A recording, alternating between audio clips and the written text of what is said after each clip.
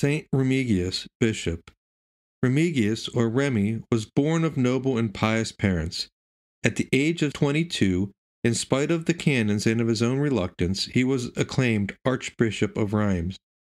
He was unusually tall, his face impressed with blended majesty and serenity, his bearing gentle, humble, and retiring. He was learned and eloquent, and had the gift of miracles.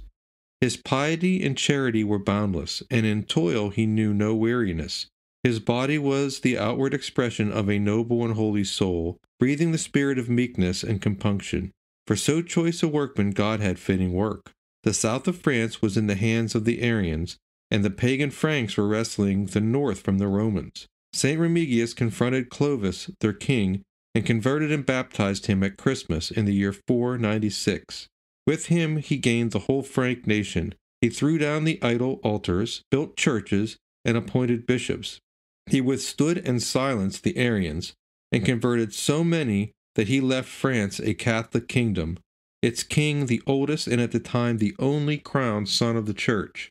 He died in 533 after an episcopate of 74 years, the longest on record. Few men have had such natural advantages and such gifts of grace as Saint Remy, and few have done so great a work. Learn from him to bear the world's praise as well as its scorn with a lowly and chastened heart.